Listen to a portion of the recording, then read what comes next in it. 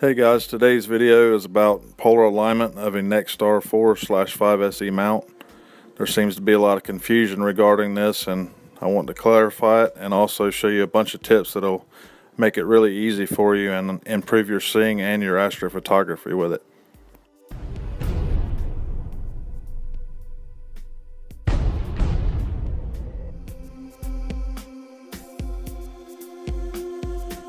As you can see, I have the tripod for the 4/5SE, and this is the wedge system that they have. That direction is Polaris. That's where the North Star is. North Celestial Pole is right there beside it. And as you can see, if you look at the mount, there is a front-facing north side leg, even though it's not marked like the CG4. Basically, the fork arm is going to be coming up like this towards the angle of Polaris, and then the scope will be pointed in the direction of Polaris, or rather the North Celestial Pole, depending on how accurate you want to be. But this is what it's supposed to look like. This should answer your question. Scope this way. If anybody argues with you on which way this wedge is supposed to be faced, think of it that way. Now, the fork arm pointed this way, single fork arm, and the scope rotated that way. You can easily see how your southern positioning makes sense. Follows your right ascension. And when you're looking at the north side of this, it's obviously a tighter circle. And that would also apply to the southern hemisphere in the opposite direction. But the hinge is going to be pointing towards the North Celestial Pole. And what you're going to do from here, because you have no polar alignment scope, and you can't see through this obviously, especially with the scope and all the mount and all that stuff on it, is you've got your front leading leg, and you'll want to put a compass point on the ground facing true north. Now you can do that with an iPhone, and in your settings, I'll show you that also. You can switch to true north rather than magnetic north.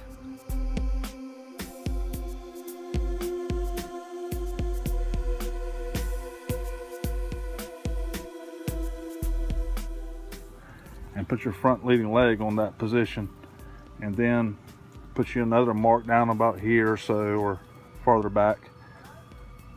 Pull some string or whatever it is that you have, or a straight line of a sort.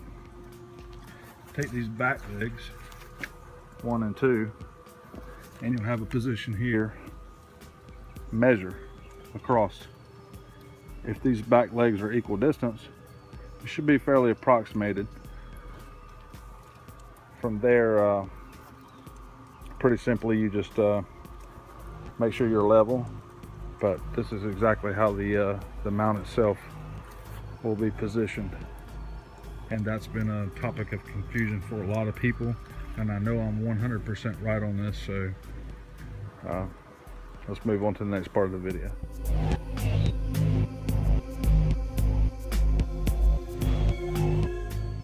Okay, so now we're on to illustrations, because I got rid of this scope and mount a while back, but I'll show you in some drawings here. What you'll do is you'll attach the mount to the tripod and the telescope to the mount, and point the telescope directly straight up towards the zenith. And we're not going to use the index markers, and that's led to a little bit of confusion. The index markers are for what's known as EQ auto align, and it really is poor. I've had no luck with it at all. Maybe you will, but I don't recommend using that method.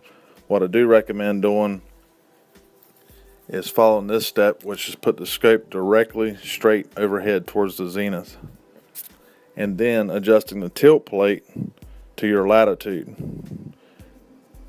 And by doing that, you should be roughly pointed towards the North Celestial Pole.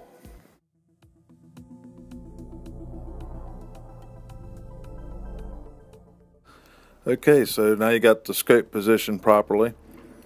You're going to go into your alignment modes, and for us guys in the northern hemisphere, you'll go to EQ North Align and choose 2-star align. And when you choose your 2 stars for your alignment, make sure that there's a lot of separation in them. And a really important thing to do, which is a mistake people make, is make sure that they're both positive in declination or both negative in declination. That's really important. They have to be really far spread apart for the system to get really good tracking. So follow the steps for the 2-star alignment in the EQ mode, and then you'll go into wedge align.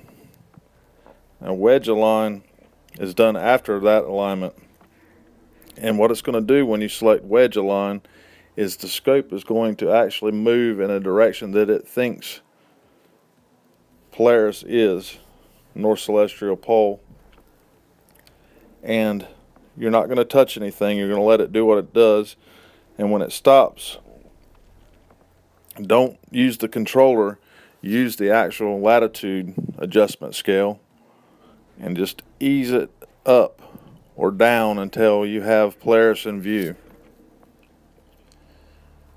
and then lock it. And then you're going to repeat the 2-star line one more time.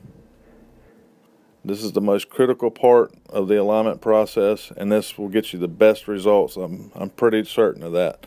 I've run it every kind of way imaginable, and I get really good results this way.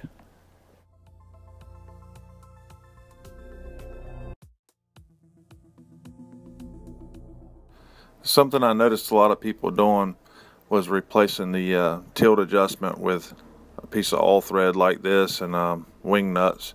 It's a whole lot more accurate than the stock one. It'll help you out in the long run if you plan on keeping it around.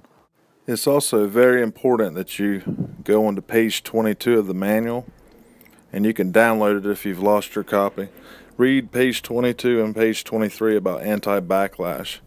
This is really important because this mount suffers from a lot of backlash, and it's something that you're going to have to be scientific with. You're going to have to play around with it, and when you get that set right, you should notice a whole humongous improvement in the tracking, and it's going to be different with each unit. They can come right out of the box actually have more backlash than another one. 2 brand new telescopes, and they can be completely different, so you're gonna have to experiment with that, but I recommend reading page 22 and page 23. There's a common mistake, and it's a really critical one, is the tracking rate. If you look on page 20 of the manual, you'll notice that you have solar, lunar, and sidereal. You need that on sidereal for long exposure deep sky photography. You'll also notice under your utilities the go-to approach, and basically what that does is it allows you to choose which direction the telescope mount will start rotating to find a given object that you put in from the database.